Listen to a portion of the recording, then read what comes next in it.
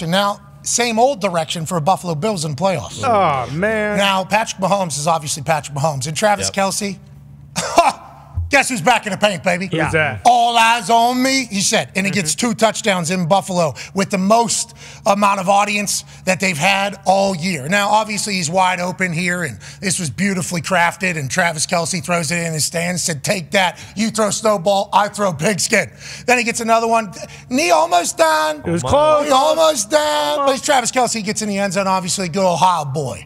And I think it's safe to say that the Kelce brothers owned Buffalo last year. Okay, Jason Kelce was obviously a phenomenal superstar in the crowd. Wow. I believe he was in the Taylor Swift suite, which was also the Mahomes suite, which was also the Kelce suite, which means that whole place was having a great time in Buffalo. Nobody was having a better time than this man.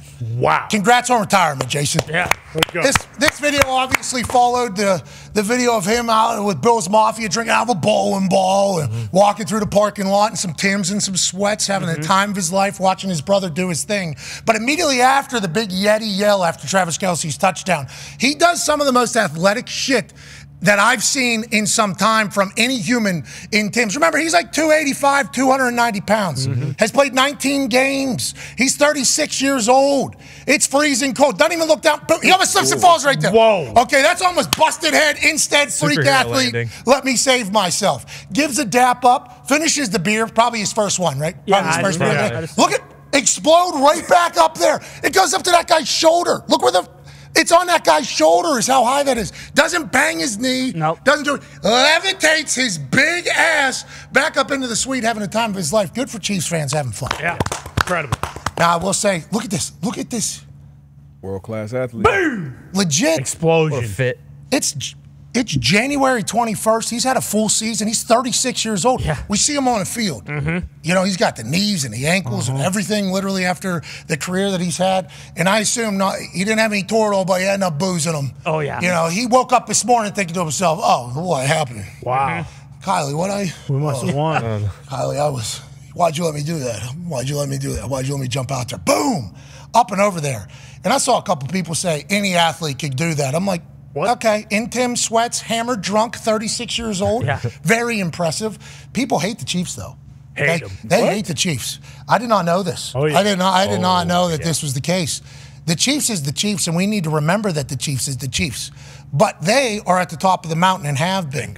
And anytime you're at the top of the mountain, obviously people throw rocks at things that shine. Shout out to Taylor Swift, who has joined them at the top of the mountain. You're going to get a lot of haters. I think what the Buffalo Bills have accomplished this year was phenomenal. I think they got hot at the right time. I think they played great football down the stretch. I think they were a fun team. We're very thankful for the Buffalo Bills joining us on this particular program. Both Mitch Morse, who James Cook was just cooking right up the middle of that Chiefs defense, and Mitch Morse moving his big-ass body, and he's electrifying. Jordan Poyer, big-time punch-out down near the end zone to cause a touchback. Good rule. Yeah. Those are the rules. What do we even pipe down about it? Honestly, I don't even know how that's become a thing. Protect the ball. Yeah, You saw Kelce. This is a territorial football game. Okay, that's what football is. That's our end zone. Okay, we're going to keep you out of it. We're going to try to get to your end zone down there. When we can't, we'll try to gain territory. We'll punt it back to you. Now we're going to defend our turf. If our end zone ends up with the ball, guess what? Our ball. That is how this whole thing goes. You just got to be careful with the rock. Now, McCole Hardman had a tough one yesterday. They still get the win, so he lives to see another day. Good for him. MVS has a massive day. Yeah. But the Bills is the Bills. Congrats to the Bills. Tough ending for another season. Yeah. Very tough ending for another season. At home. Yeah. I mean, it's just like when Peyton had run in Tom Brady, Bill Belichick for all those years. Yeah, exactly. Now, like, Josh Allen's got to deal with Patrick Mahomes, Andy Reid, Yeah. Travis Kelce, and Jason Kelce blacked out drunk in the crowd. I mean, there's a lot of things working against him all the time. Josh Allen's stats. Okay, let's get into this. Yeah. Josh Allen has been eliminated by Kansas City 3 times in the playoffs. 2020, 2021, and now 2023. In those 3 playoff runs, 306 yards per game, total offense, 22 touchdowns, 1 turnover. Jesus. What? Not bad. Over 3.